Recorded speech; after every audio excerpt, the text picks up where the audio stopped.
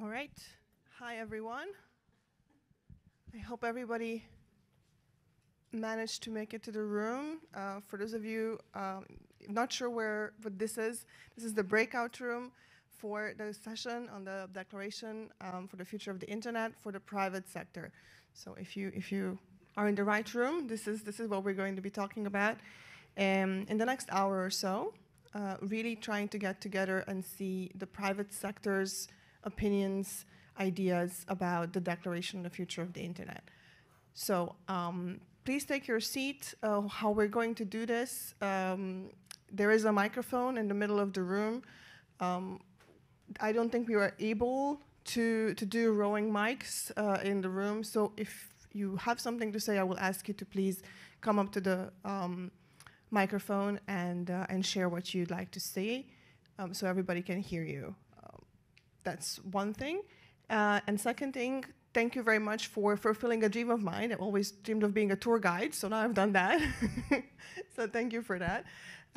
What we're going to do today is really just try and go through what has happened in the past year or so around the Declaration for the Future of the Internet, and understand how the private sector feels about not just what's in the principles that were presented to you earlier in the main conversation, but also we were reminded that if principles are just there on a shelf, they really don't serve to that much, right? So what we're trying to see is how can we move to their implementation?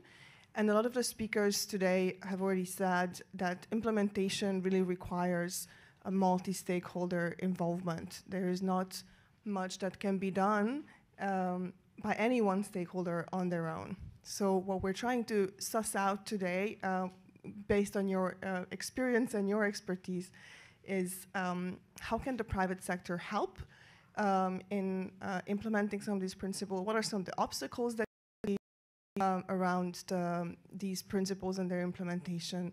And what are some of the channels that you see that can be used to take this to good version? So we're going to start with a couple of questions in three parts. First of all, talk about the priorities of the DFI. What are in your opinion, what are the principles that are of top priority for the private sector? And what are the ones that can be acted on as priority or should be acted on as priority? Those are not the same questions. What is that's more ripe for action? And then, of course, what is it that we should be working on for other reasons? The second theme of our conversation will be can we cooperate? Can we find modalities for cooperation between the private sector and governments, of course, but also with the broader multi-stakeholder community? How can we facilitate dialogue and candid discussions around the operationalization of the principles, and what is it that we can bring in as a multi-stakeholder community? What is it that we can leverage as private sector? And then the last bit that we will try and get to is success. What does success look like in this, and how are we defining it, but also how are we measuring it? So it's we have the principles, we'll talk about how to implement them, but then also how we measure if we've done our work correctly. So that is just a quick setup from my end. And to make sense of this all, I want to introduce you to my colleague, Natalie. Natalie here is going to be our rapporteur, so she'll try and capture all of your well thought out comments and advice for us. So with that, let's just jump right in, I suggest, and talk about our first question of our first theme. We're going to allocate about 20 minutes for that conversation on the priorities. So what do you think from the principles, the DFI principles, what is of the top priority for the private sector? And what are elements there that are low-hanging fruit, perhaps, that we can start actioning on as a multi-stakeholder community? And this is a breakout room. It's not a panel, so I won't be speaking. I will count on you all to really have a debate. So who would like to go first in sharing what you think the top priority principles could be?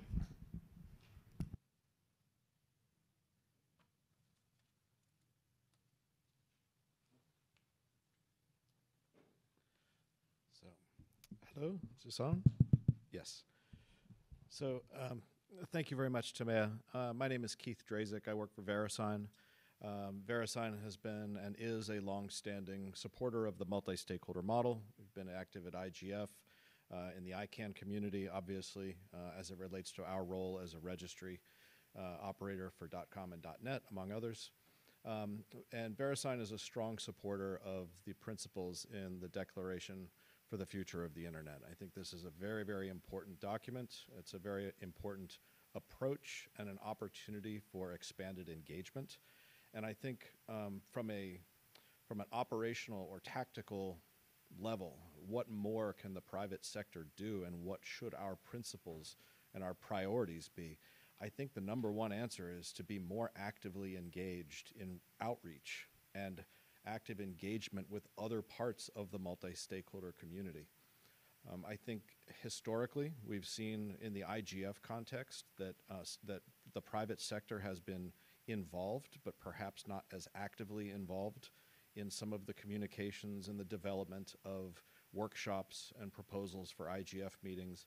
I think that there is value to be had in the private sector identifying more specific and concrete opportunities for engagement with civil society, with the technical community, perhaps to a lesser degree. I think perhaps civil society and private sector and technical community are perhaps already more engaged.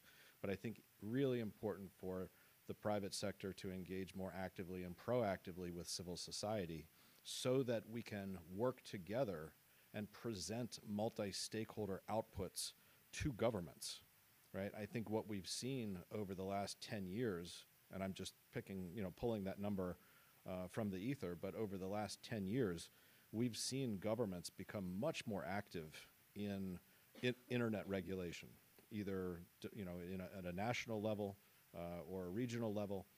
And I think that if we hope to support the multi-stakeholder model moving forward in the face of increased and increasing government regulation of the internet, then we have to work better together as private sector, technical community, and civil society to present a united front that really supports not just the multi-stakeholder model itself, but outputs and outcomes that help to promote trust.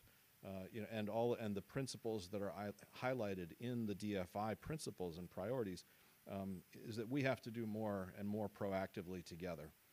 So that's a bit of a high-level statement. I have some more specific and concrete thoughts about how we might do that in specific areas, but I'm going to stop there and see if anybody else would like to get in the queue at this point. So thank you.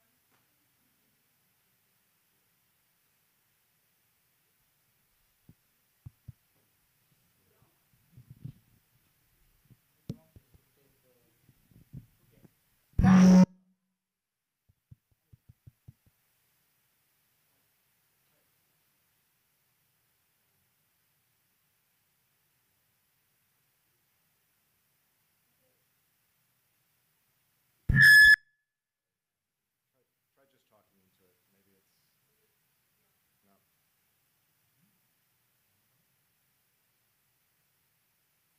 Try another one, please.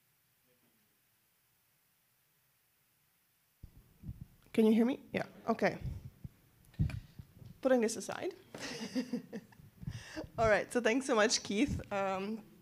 apparently you stopped the system with those, which was very seminal comments. Thank you so much for that. And we are looking forward to some of your more specific points when we move into cooperation modalities and operationalization of the principles. So I'm looking forward to that. So what we've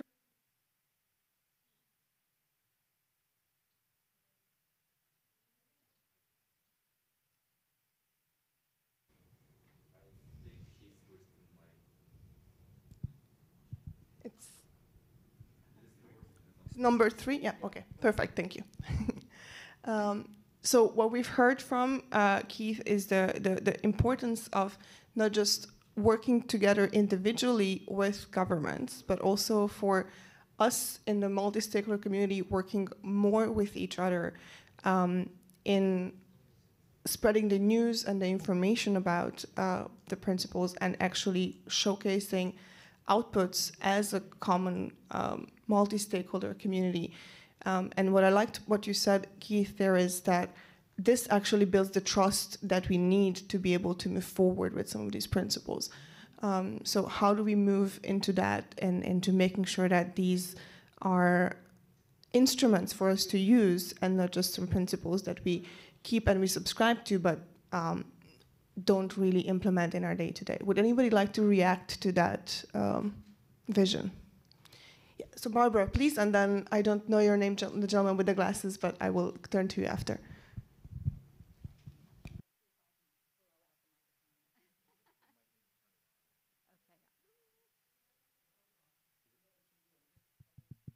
Hello?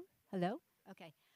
No, I thought Keith's comments were spot on, the importance of collaborating together among the stakeholder community, so we're not seeming to work at cross purposes. I think, if the stakeholders can come together, then we present a unified point of view, particularly in a UN body that has a broad cross-section of governments and countries participating. But I wanted to speak, to build upon Keith's point and speak to one of the priorities. And I think we cannot emphasize enough the importance of inclusivity and connectivity, affordable connectivity and access to the internet, because if you don't have connectivity, then you basically don't have anything. You don't have the internet.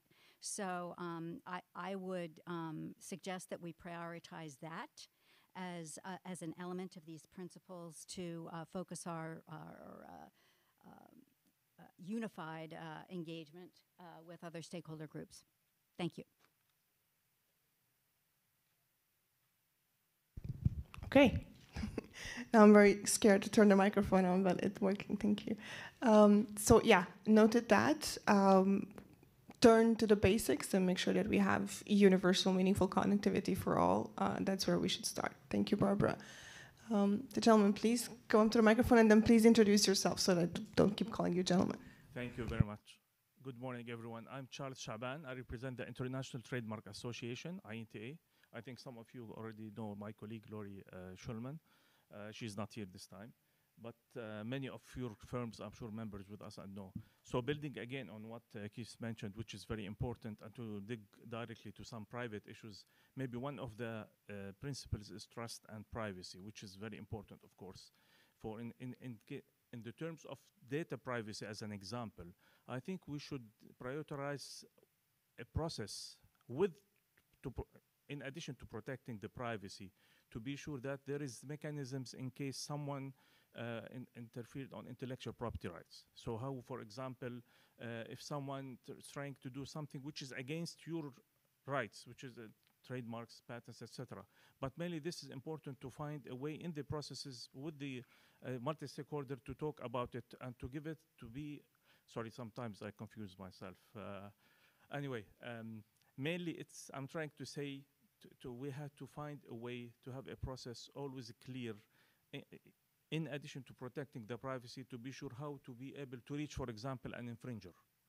And I know this is not an important usually point and sometimes in the internet governance in general, but I think for the private sector this is something important, and at the same time even for the civil society, because this even protect the consumer rights at the end. Thank you.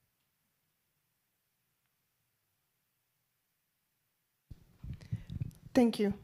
So making sure that when we look deep into a priority. We're looking into protecting one special right or want to take policies and measures in one side of the topics, we don't lose sight of its implications on other conversations, right? So we're taking that holistical approach, I think, is something that we should know. Thank you for sharing that, Charles.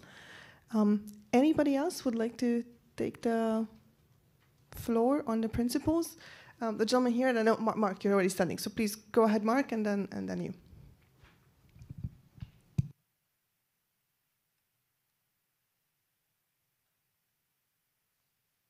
Thanks, Timur, and good morning, everybody. Mark Carvel, I'm an internet governance consultant. I used to work for the UK government. I'm now involved in the private sector, so that's why I've moved in this direction.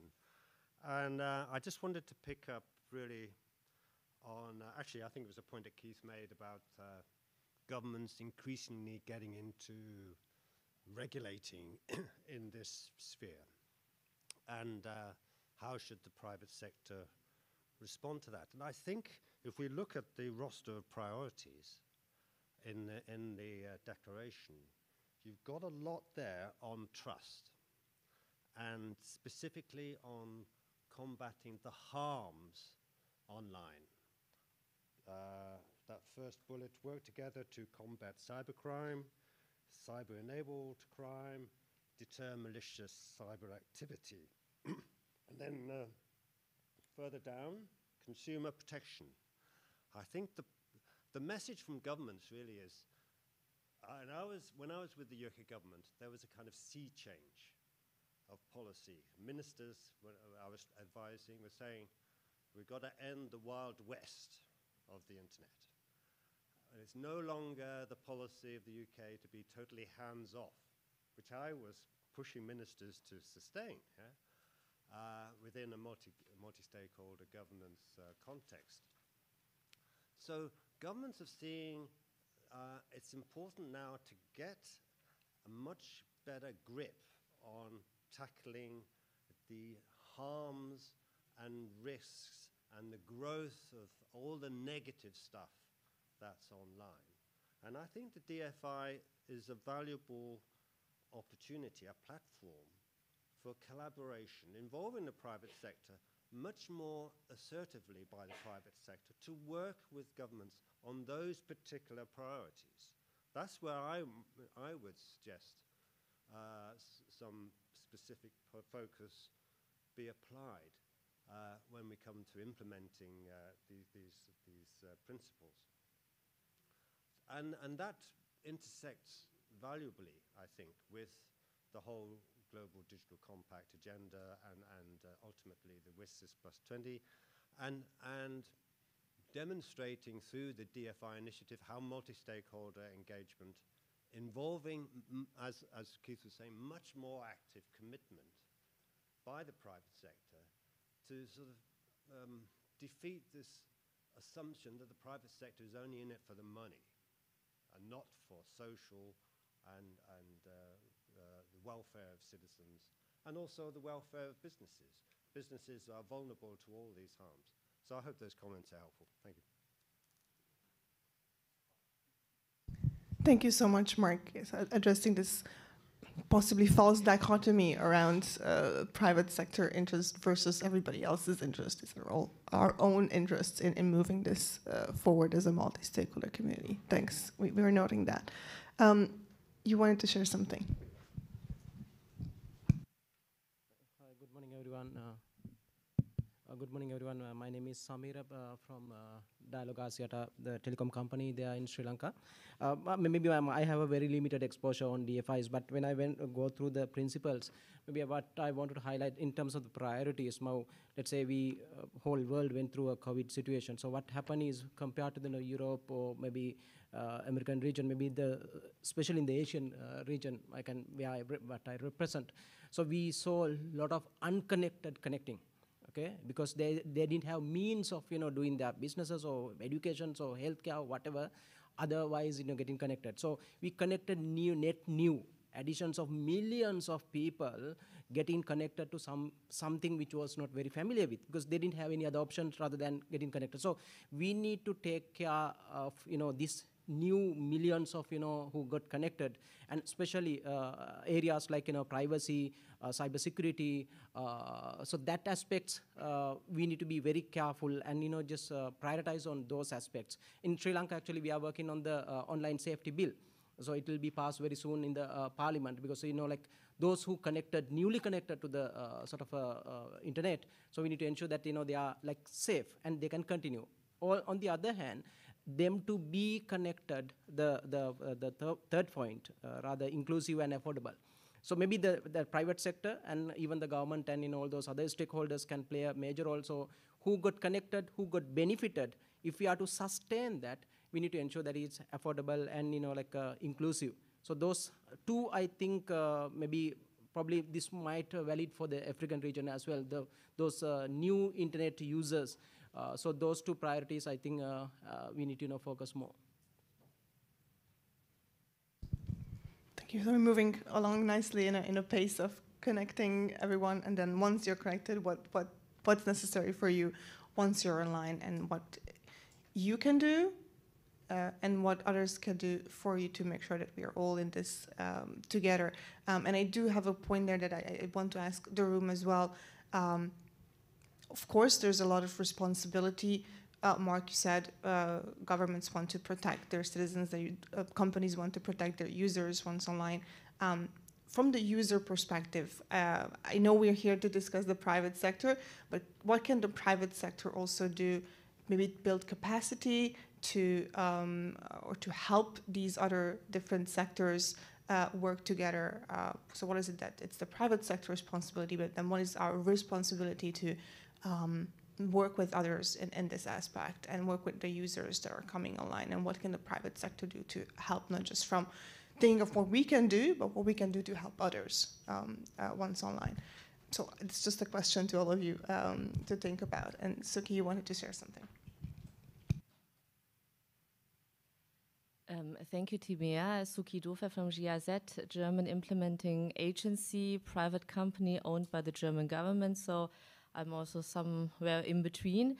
And I would recommend actually to work and cooperate much more closer with institutions such as Smart Africa in Africa, that is responsible for building and developing the connectivity in Africa. And I think that it would also help to identify some public-private partnerships and identify some success factors, and to see to create a win-win situation for everyone, because I think the private sector is not so much interested in just discussing things, but seeing some benefits out of the cooperation. And I think that's why I think it's very, very important to come up with more public-private partnerships. Thank you. Noting that, and that's a clear answer to how we operationalize also some of this conversation, which we are slowly going to move into. So I'm going to give everyone a last chance to talk about the priorities. If there's any more priorities that you think we should be looking at.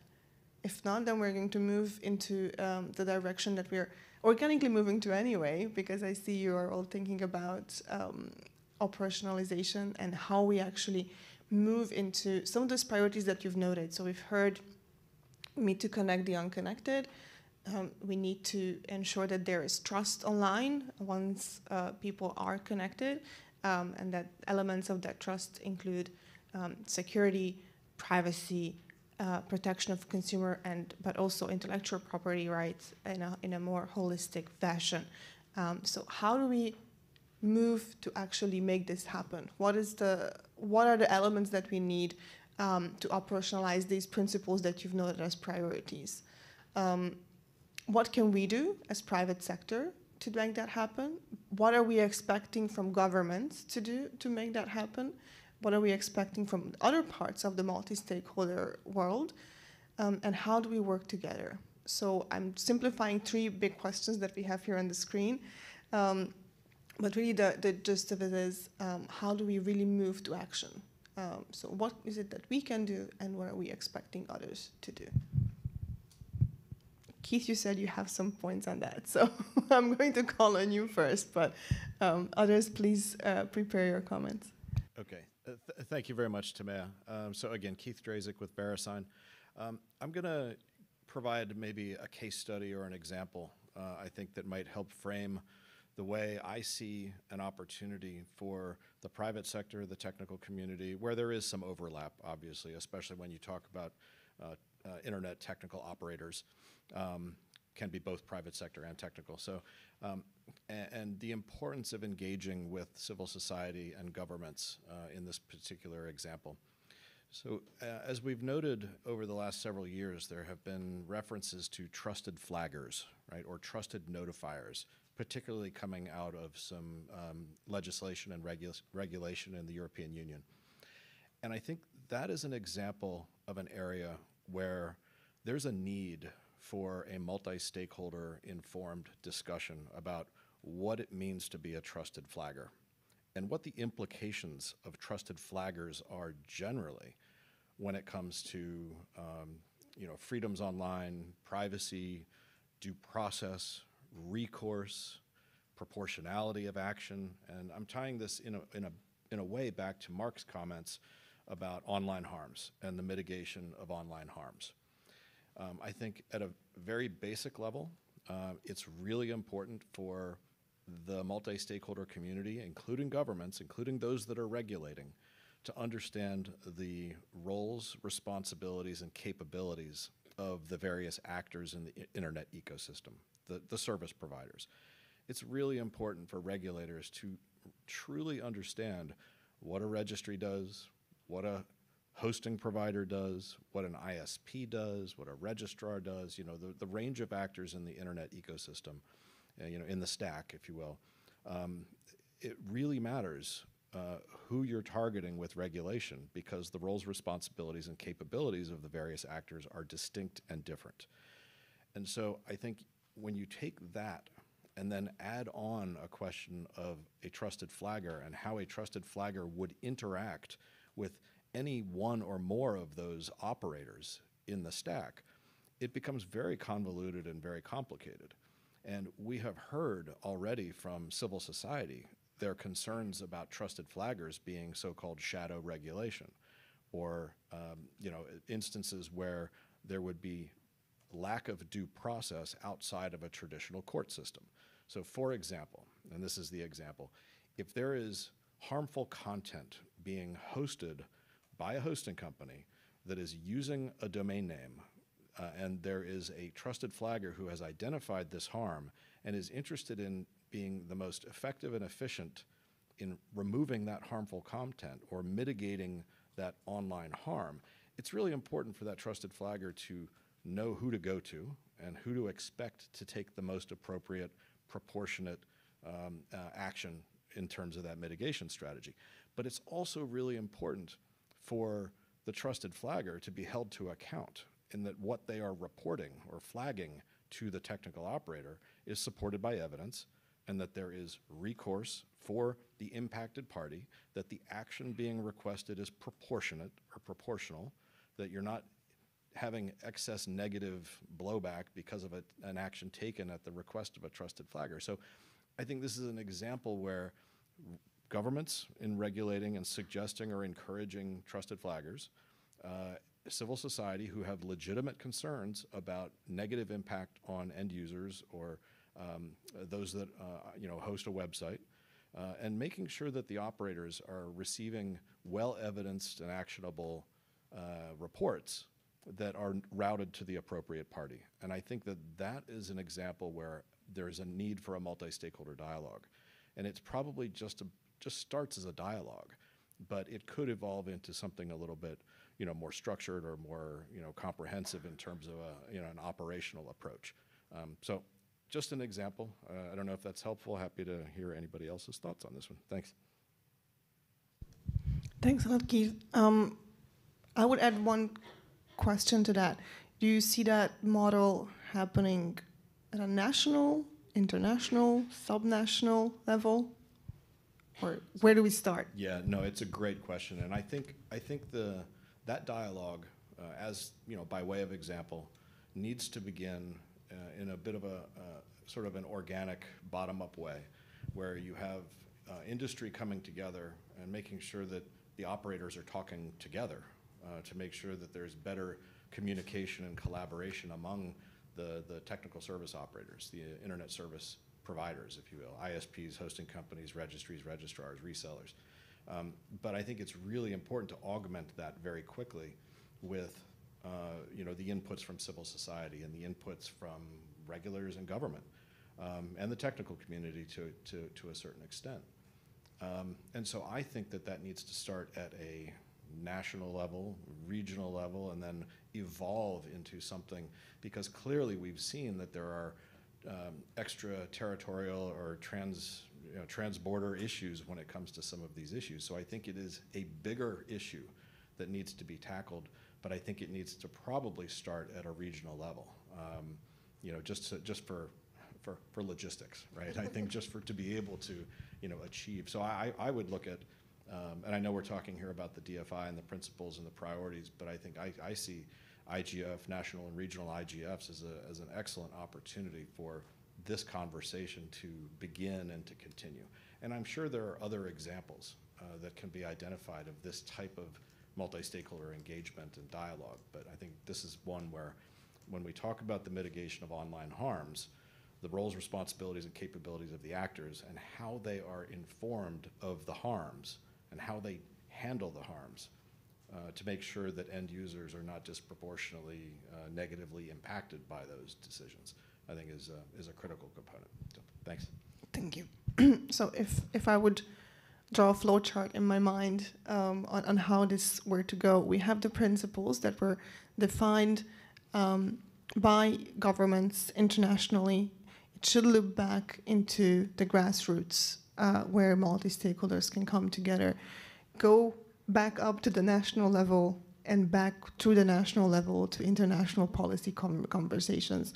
So we do this in cycles, and we go back and take this cyclically in a way that we can move organically between the bottom up and then the international cooperation levels. Thanks, just trying to make sense of how you see this happening. Amado, you wanted to share something. Yes. Hi, everybody. My name is Amado Espinosa from Latin America. I am a little bit concerned, Timea, about the F of this meeting, because I'm not sure. Certainly, the points already raised are very key. I mean, from the technical standpoint, and also how the governments can react at the parliamentary level or at the executive level and whatsoever. But big industry, I think they are, after ChatGPT, I think they are now taking the lead in terms of the F of this meeting. Then my recommendation, Timea, is I don't know if the ICC will be the proper channel for a call for proposals, for example, in terms of how can I can talk on behalf of the Latin America industry, IT industry. How can we get together and try to make this kind of definitions of these principles in terms of the impact into our societies? How are we going to solve all those technical issues? They are very, very, very key. But the main concern right now is how are we going to deal with the arrival of this huge AI wave that we are experiencing right now. And if we really want to see more private companies investing in AI with a certain kind of code of ethics, trying to figure out this future of internet. And we are going to collaborate all together in order to solve these technical issues as well as the infrastructure problems that we have in our region at least. Then how can we get really the big industry here at these discussions and share with us the way they used to do at these very, very, very, very high level meetings they take part of, in which direction the technology is going. Then maybe one proposal would be right now for cooperation to see how can we get all together the different sectors from the industry, because we are at the different layers of the internet, and how can we have a common ground point to bring to the table to discuss with the governments, and also to offer something reasonable for the society, and also having the academy supporting our initiatives. Thank you very much. Thank you, Amaro. That's a good point on and not treating industry as a monolith. I mean, governments are all not the same. Industries are all not the same. Civil societies all not the same. So indeed, we have different sectors. We have different sizes, different capabilities in the private sector. So how do we make sure that all of those perspectives are taken into account when we look towards operationalizing the principles and really looking towards our shared future? And I think that's a good point in figuring out really where are some of those spaces that the various types of industry can connect and work together to share perspectives, so that can then be taken into other communities. That's a good point, and we're taking that. Yes, please.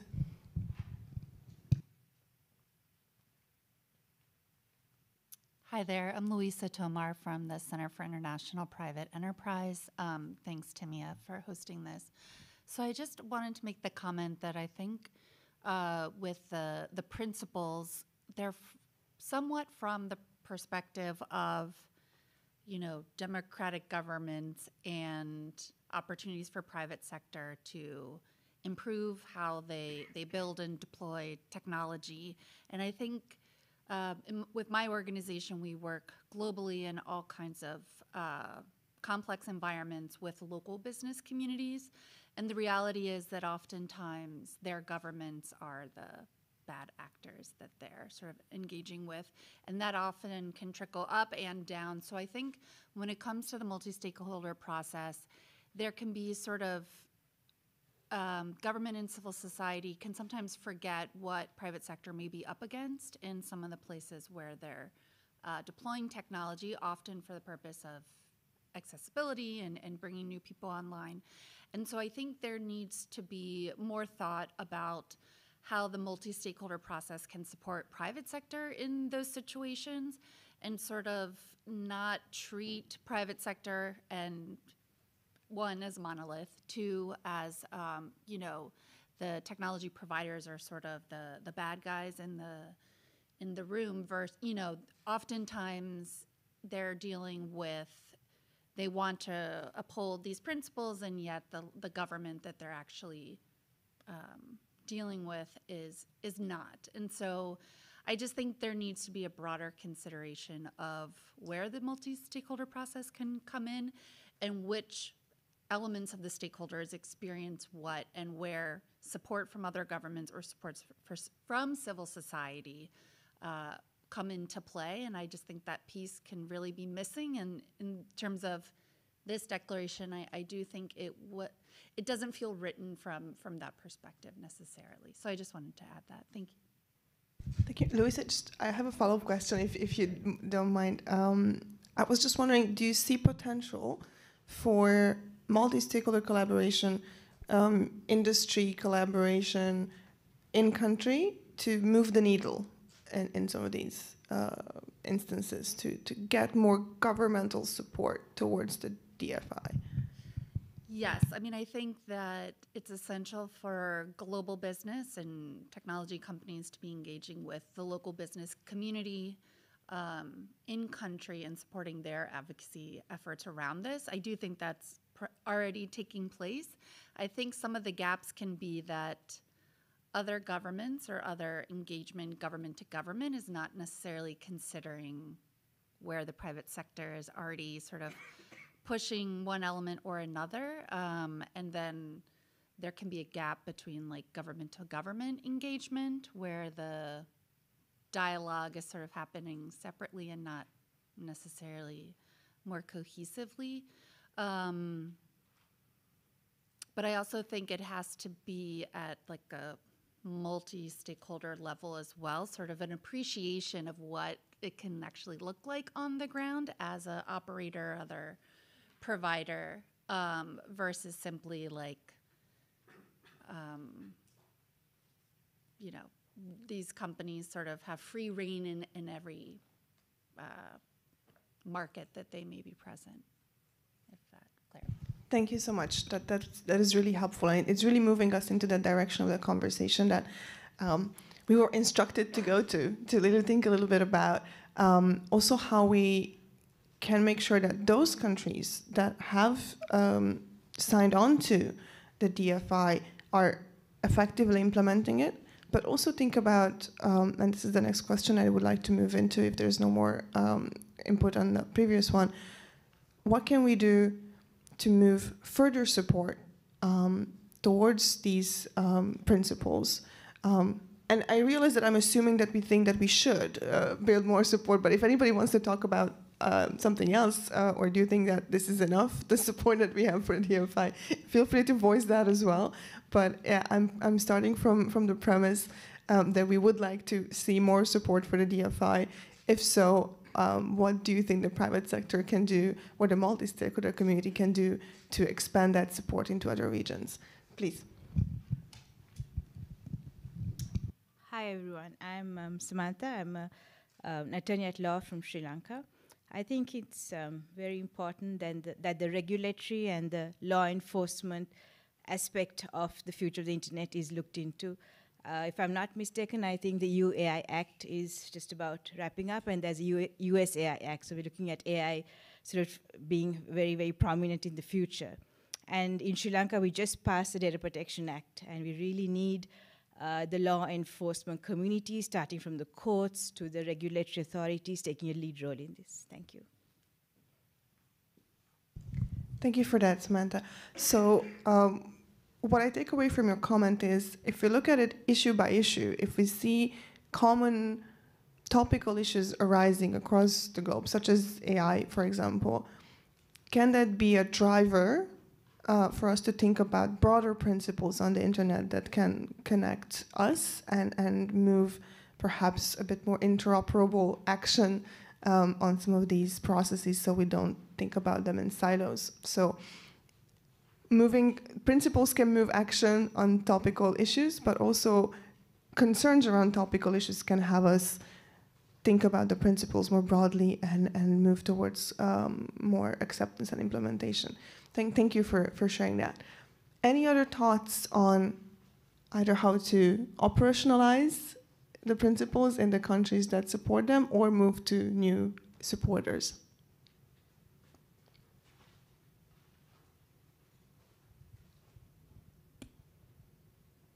I see a couple of people who haven't spoken. I'm not going to call you out, but just know that you are very welcome to share any thoughts that you might have.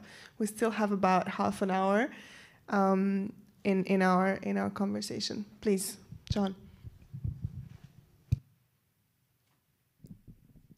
Thanks, Tamia. One of the real strengths, I think, of the Declaration for the Future of the Internet is the coalition of countries that's pulled together, which I think it has countries from across the development spectrum and who have just very different stages of regulatory infrastructure in place as it relates to technology and the internet itself. I should say I'm John from Microsoft. I think that's a strength probably to be leveraged as it relates to just the modalities and processes that are in place for creating regulations to begin with. And that countries, especially the ones who are more advanced in developing regulatory approaches, should consider how those approaches are going to be modeled elsewhere in service, sort of the first attempt at pursuing this legislation, and how that might sort of percolate throughout the rest of the DFI ecosystem.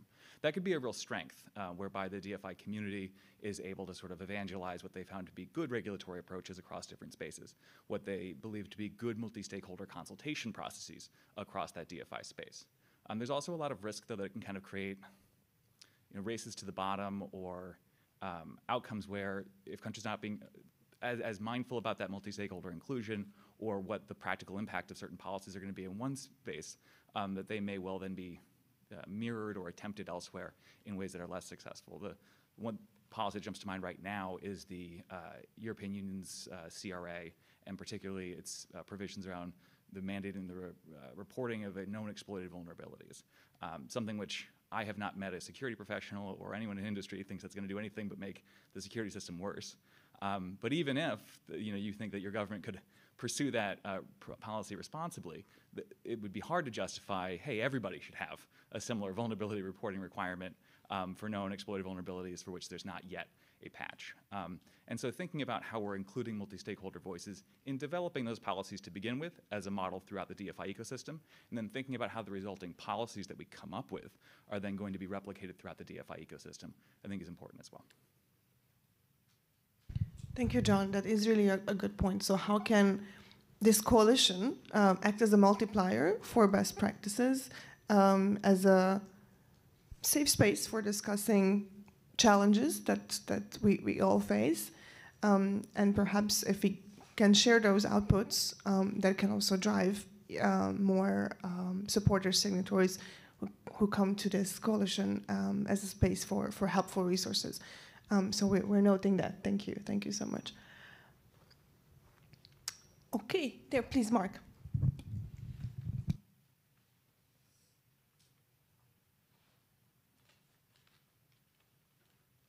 Yes, thank you. Mark Arvell, independent consultant. Just on operationalizing the principles for the partner governments, it's about 67, 70, something like that, the number. I think it would be a good message for the private sector to say to those partner governments, let's develop some effective mechanisms for engagement on how to develop policies that will implement these principles, be it online harms, protecting intellectual property rights, serving the interests of data privacy in the health sector or whatever. I mean, in the UK, we've had quite a good track record of establishing advisory groups. I participated from the government side in an advisory group with private sector and civil society and the technical community around the table. And we would talk about what's happening globally, but also what's happening nationally on some of these key issues, data privacy or whatever. And so for the private sector to think about models of mechanisms for that kind of discourse, that's going to be meaningful and influential. And that is also taking into account the diversity of the private sector, the point that was raised earlier, which is very challenging. But I mean, when I was in government, who do we talk to? If it's on the education side or agriculture, in terms of digital policy, it was not easy to identify and get them all in the same room. And the problem for the private sector, we understood, was that it's time-consuming for them. It's a cost, but the private sector should see it as an investment of time to ensure that the right kind of policies are developed that are going to foster innovation and help the private sector, the commercial interests, but at the same time serve the interests of citizens and address the sort of political concerns and law enforcement. Point made about law enforcement agencies. They need to be involved in this discourse too. So developing a model of a mechanism like that, drawing on examples in the UK and other countries have already tried to establish. And we have a regulator now taking up the whole issue in the UK on online safety. The legislation's now passed, it's now over to the regulator. Ofcom in the UK's case. So the regulator needs to have the opportunity to engage effectively with the private sector too. And then on this point about engaging those administrations that are not participating in the DFI initiative, I think the private sector, especially the bigger corporate entities, could have a role there to engage administrations that are not signed up to this. And there are lots, you know. Where is Mexico, Egypt, South Africa, Morocco? A lot of these countries, you know, Indonesia, they're not engaged. But the private sector, through their corporate networks, can usefully message about this in support of those efforts by the lead governments and the European Commission and so on, to advocate much more signing up by many more governments. Because it needs beefing up in terms of numbers of partners, certainly. Okay, thanks. I'll stop there. Thank you, Mark. Those are some really practical comments, which, well, we're used to from your side already. So just to make sure that we note everything that you've said, we will have noted here that we need to share information from the private sector of what is it that, how do we see the process of our own involvement into some of these processes at the various levels of national policymaking, regulating cycles. So from this moment that we discuss it, the moment we pass legislation on it, we think about policy frameworks, we pass regulations. So we need to have that cycle, first of all, understood by the private sector. Then the private sector needs to figure out where they can come in on that. And then the private sector needs to be vocal about how they would like to be part of that. And that also includes capacity building within the private sector to be willing to do that, and capacity building in the government side to be willing to do that. And then to your point about making sure that the private sector engages its own corporate networks to influence others, I would like reactions on that, I think, from the room, because it's a very interesting point. And where that information from the private sector towards the government should come from. Is it from large companies, small companies, domestic companies, foreign companies, different sectors of industry? I think that's a lot to unpack on that particular point. But you wanted to share some. Yeah, thanks. Building on that, I'm David Sullivan, lead the Digital Trust and Safety Partnership, which is a partnership of providers of digital services working together to articulate best practices for trust and safety online. And so I would just, I think, Mark's made some tremendous comments, but I don't know that the metric of success for the DFI is the number of governments that commit to it. I think it is successful, meaningful implementation of it within the governments that have committed to it, that share the values of the document, working together with the multi-stakeholder community. And there, I think that the risks that I see for the private sector in this is, one, that practices or regulations not developed with input from the practitioners are imposed on the private sector in a way that is not necessarily proportionate to the role of particular players in the stack. Or in particular jurisdictions, which are challenging, which may fall outside of the partnerships of the signatories of the DFI. And so there, I really think there is there is already a tremendous amount of work that's being done by the private sector relevant to the principles in the DFI across many different coalitions and partnerships at the international level, at the national level, and I think being able to articulate those in a coordinated way and help make sure that those inform the implementation is really the key here. So that's just my quick point. Thank you.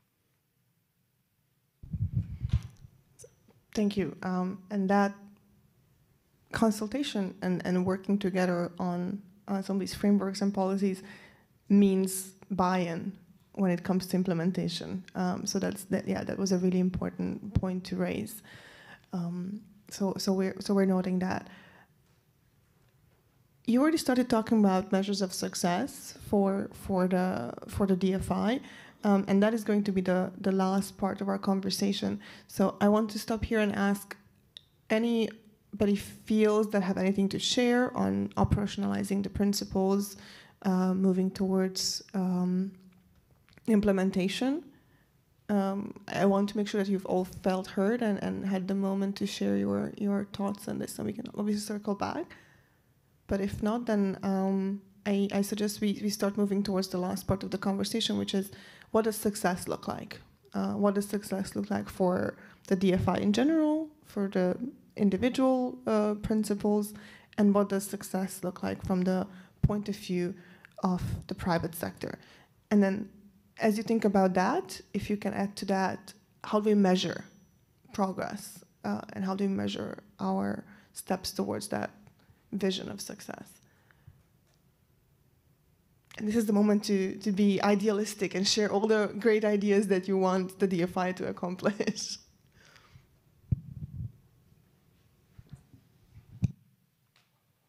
I wasn't planning to talk, but I think Mark mentioned a remark that can answer your question. In my previous work, more than 10 years ago, I was part of ICC basis, by the way. So one of the issues that happened with me, because I live in Jordan, and although I was representing a private firm, the Jordanian minister back then of telecommunication asked me to represent even Jordan, because she noticed they weren't active. So when Mark mentioned that Egypt and other countries in the world who are not represented, maybe not participating in IGF, doesn't know what's going on. So maybe we can use the private sector people to make sure one of the maybe success stories to try to move it to the governments of the countries who are not able to attend sometimes or not able to participate. So just thinking loudly with you. Thank you. Thank you. So making sure that those actors involved in the process act as multipliers and create that ripple effect with their own communities. That is one success. Thank you for that. Anybody else? Amado, please. And I think also an answer for Mark's question is, I'm coming from Mexico, and I will say probably the government, the officials, the official agencies responsible to be here at this meeting are not here because they are not feeling the requirement from the private sector, from the civil society, and so on. Then.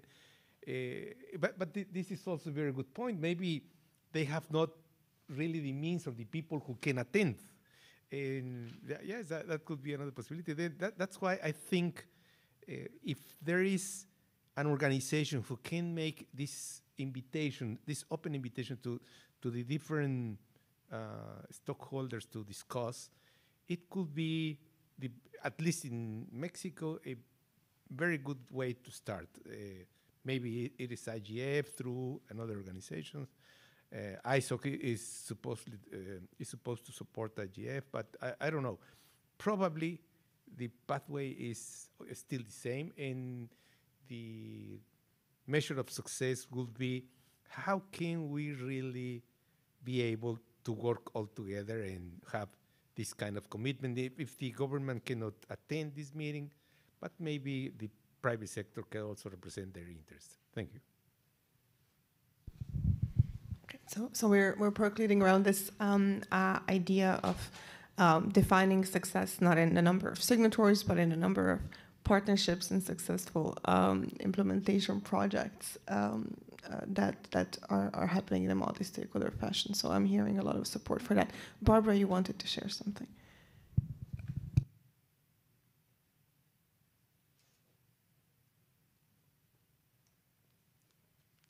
Thanks very much, and I realized that I didn't identify myself earlier. I'm Barbara Warner with the U.S. Council for International Business. Sort of building on all the comments that people have made, and this goes to the role of the private sector, I would just, and I just, when I'm speaking to other policy professionals, and they say, well, what does this, digital economy issues. What are you talking about? And I say, well, one of the buckets we would consider would be internet governance, and the eyes glaze. I would just love it if maybe this is more of a public outreach role. I would love it so that the average person could pick up the newspaper and read an article that just explains what the business community is doing and why internet governance is important to the individual. That's a fantasy. It's a very high aspiration, but so that because this is the future of the economy. This is the future of innovation and societal welfare, and people that aren't at the IGF aren't in this space oftentimes just don't even understand the concept. So very high aspirational that maybe private sector could undertake a really fundamental public education effort, which would in turn have ripple effects to our government representatives and so forth. Thanks. Thank you, Barbara. A question back to you, but to the room in general as well. Why do we have this challenge? And I see that as well in myself, mostly when I start writing talking points to people who don't necessarily talk about this every day. They tell me, this is not the language that everyday people speak. You need to go and think about this in a way that I can read this paper and talk as if I'm talking about it. And we find ourselves a lot in this space, talk about these policies, we're so invested in them. It's like we're talking a foreign language. Why is that? And what can we do to make this relevant to the average person in the here and now, but to the average person that, as Amado said, is concerned about their future on the internet? So what is it that the DFI can do, and what is it the private sector can do to build that bridge between policy ivory tower and the here and now in our everyday lives? And if somebody has that answer, we'll give you a prize.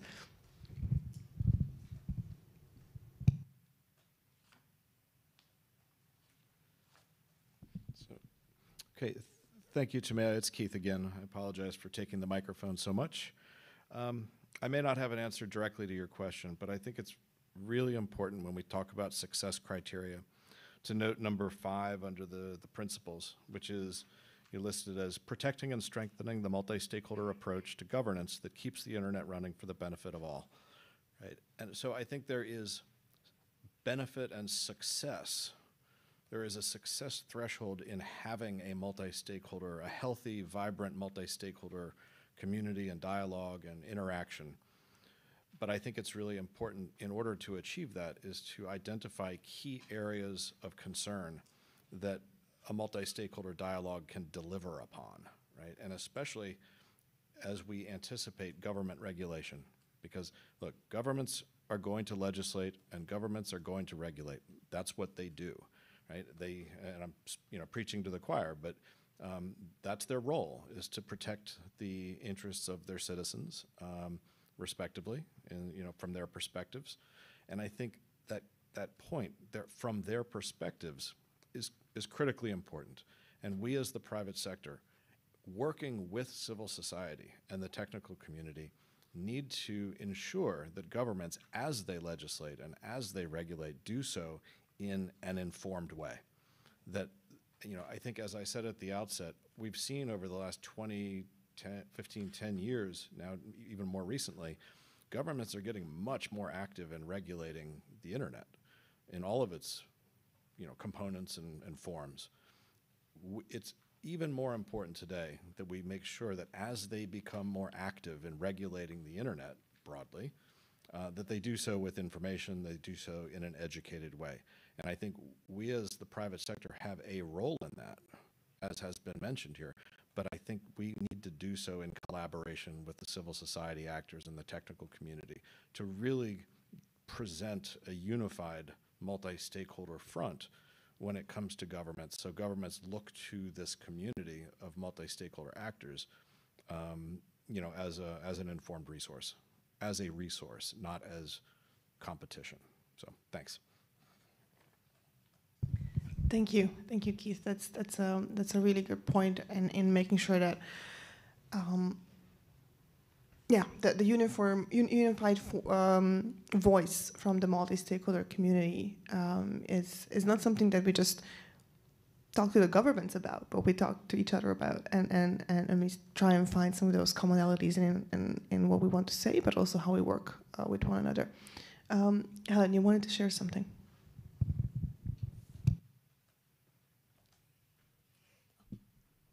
Hi, I'm Helen from Amazon.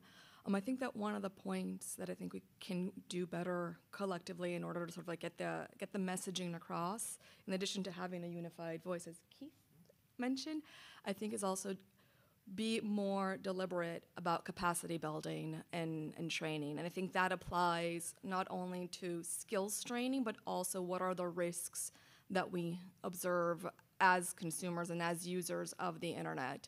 And I think that by communicating that to the global community, we can also achieve the goal of making the DFI have more meaning to those who don't live and breathe IGF. Thank you.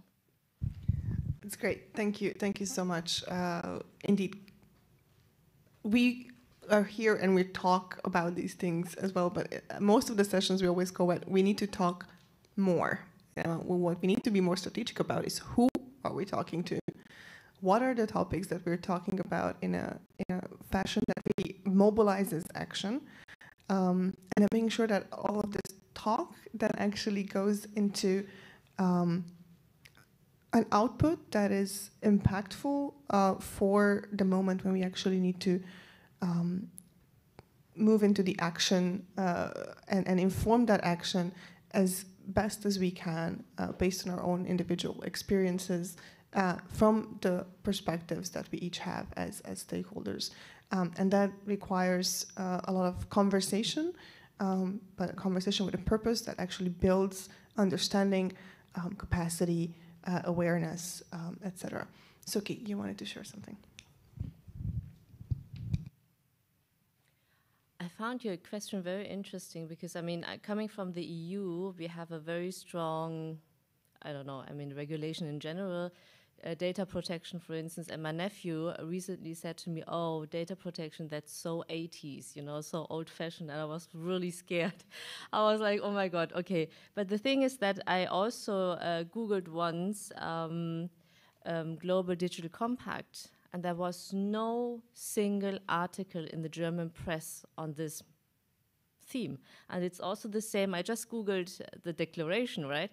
And there was also no single article in the German press on that. And I think maybe we should also start communicating with the media, to do some capacity building, not only amongst us in the multi-stakeholder group here. And I mean, we are all aware of everything, right? Because we are now talking about this, we are spending time here in Kyoto, but actually the German press, for instance, and Germany is actually quite good in capturing a lot of topics, but for them it does not exist. So maybe we should also start working much more with media in general. Thank you, Suki. Making some of the boring issues newsworthy, right? If I can go there as a moderator. Sometimes when you go into this churning machine of policy, it does seem removed from what we feel it's impactful, or it's removed from what we feel is newsworthy, especially when there's so much happening around us. So we need to find a way of connecting the dots, because we were talking about the same things, but perhaps in a different language or in different silos. So connecting the dots and making conversations that are trying to move some of those newsworthy items forward be part of that discussion. So that's a good point, and we do need alliances with the opinion formers and the news organizations and other media to talk about this. It's a really good point. John, you wanted to share something more. Hey, John Herring from Microsoft again. When it comes to like what does it mean to actually be implementing these and upholding these? I think that comes down to accountability for the countries. I mean, this is a fundamentally agreement between governments that we are all here because we identify with and want to support as values and principles that should underscore the internet. But I think as a baseline, this should look like identifying what are the low-hanging fruit policies and practices that are kind of non-negotiable that governments who are subscribing to these commitments, really should be abiding by. And I come from a cybersecurity background here, but I'm sure there's like lots of these across different spaces that are related to this. But yeah, it's hard to meet if you're purchasing the services of private sector offensive actors or cyber mercenaries, right? If you're using the Pegasus software, it's hard to see how you could be, a good actor as it relates to protecting human rights and the fundamental freedoms of all people or protecting privacy. If you don't have a vulnerability equities process in place so that people can understand how you will triage the discovery of a known vulnerability, whether you're going to disclose that to a vendor or retain it to be weaponized, hard to see how you can be living up to that commitment to promote trust in the global digital ecosystem. There's a lot of just sort of basic policies like that a lot of governments have adopted, certainly not enough, and certainly not the entirety of the DFI community. So there's a real opportunity here, I think, for that community of governments, together with multi-stakeholder partners, including the private sector, to identify what are those kind of low-hanging fruit baseline commitments that kind of should be non-negotiables, and then where can that be tracked in a way to say that, hey, this community is trying to live up to these commitments, at least from a policy perspective. Whether or not that drives the requisite output is something to be evaluated later. Thanks. Thank you.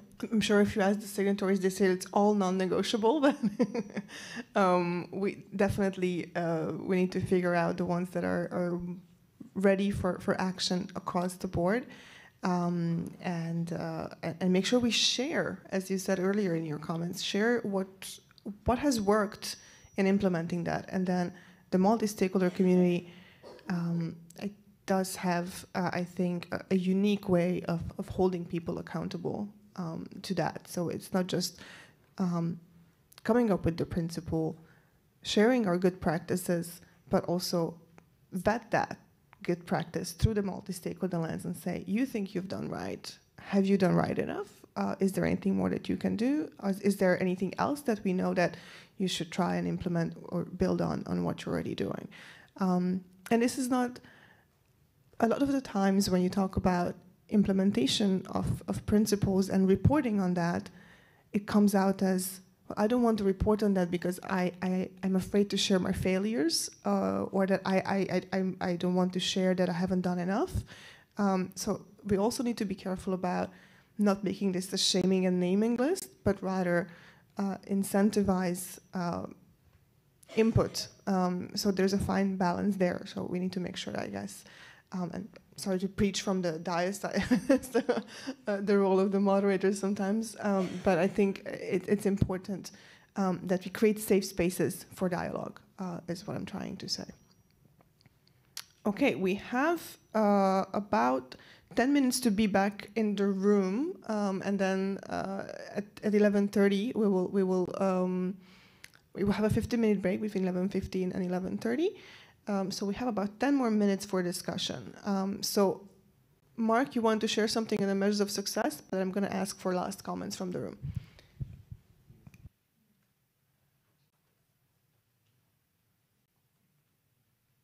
Yes, thank you, Tamara. Mark Arvell, Internet Governance Consultant. I think there is an opportunity here for the private sector through the DFI, because as I understand it, this is a turning point for the initiative to move it into a more multi-stakeholder platform. And if there is the ambition, I think it's stated in the declaration, to engage with existing processes, including a lot of processes that are fundamentally intergovernmental. The UN, and ultimately the WSIS plus 20 review, for example, the Sustainable Development Goals 2030 agenda, and external to the UN, the G7 and the G20,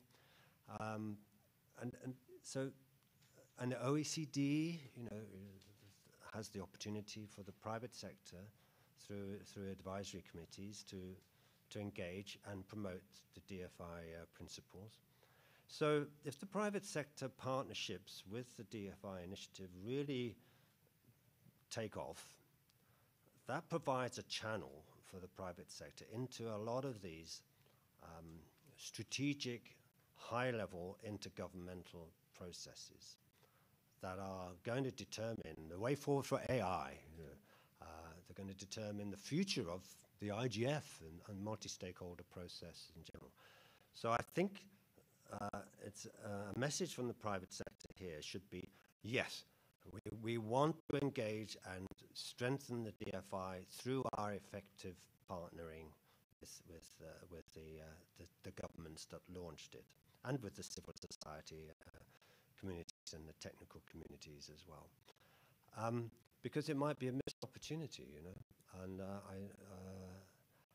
I really think this is an important opportunity in the timeline, especially the UN timeline, that looms large over everything here. And intersecting, I missed out the GDC, the Global Digital Compact, for the DFI and the private partners in the DFI to engage effectively in the next stages of the GDC negotiations in New York, where it's really still unclear where there is going to be any meaningful stakeholder engagement to continue after the initial consultations by the tech envoy and the deep dives by the co-facilitators. So DFI, I think, provides a vehicle for the private sector. Thank you. Thank you, Mark. That's helpful in terms of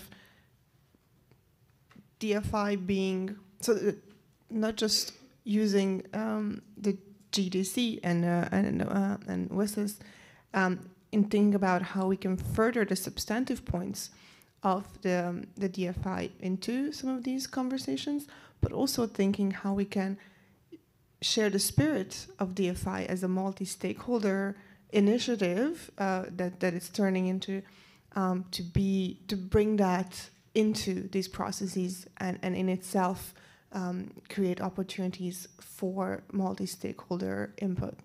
So it's a two-way street, and I think that's a very astute comment on that. Anybody else want to share anything on the opportunities and success visions? If not on that, then I'm going to ask if there's any last comments, anything that we haven't asked but you feel that we should have asked you.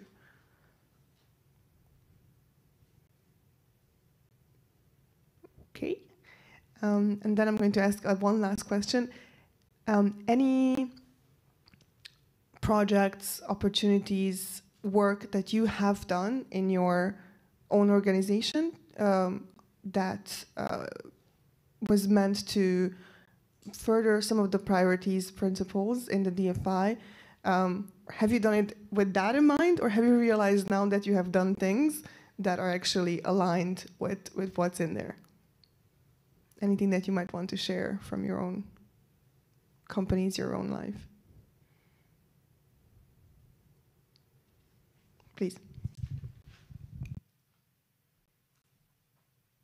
Yeah, I'm Samira here again. That is exactly what happened, just when I'm going through the principles, relating that to what we have done. So one thing, maybe if you, any one of you, take your phone and, just search, cheapest internet in the world, very sure, you'll get Sri Lanka at the top. Okay, so that is the kind of maybe not knowingly aligning with, these principles. There in the country, we have make it affordable, more inclusive, to get majority of the people, as many as possible, to come on board and benefit out of the internet, which is the theme of this forum as well. And some observation, maybe how that has been driven. I think I can talk about Sri Lanka as well as even in India, how the regulator has used the competition to make it more affordable. It's in a more sustainable manner. I think in India, it is competition has driven probably the cheapest internet there. In Sri Lanka, it went to the extent of, regulator has to come into the picture and, regulating. They are nicely doing it, actually. They are regulating the minimum price. Normally, you regulate the ceiling price. But they are in Sri Lanka, regulate the floor price. Okay, so that why they regulate the floor price, that is to, sustain that businesses nicely, ensure that it's win-win. Maybe the end user get the best price, so it's more affordable. While doing that, you ensure the businesses, these are businesses are sustainable, so you can continue to do so. So that has been something probably like other countries can adapt as well. Just wanted to share. Thank you for that. And I had my suspicions that sometimes we talked about in the beginning of the session, the private sector does what they do with a purpose, and that purpose is not necessarily only economic, but it's to have more broader societal implications. And then you look into the principles, and then you realize my own ethos and my own company, that why we are doing certain things actually aligns with these principles. So we need to highlight those areas. And we need to highlight those areas also externally, not just in our own companies, to say, hey, this is what we're doing. It actually aligns with a broader strategy, a broader purpose, and here's that coalition that can further that.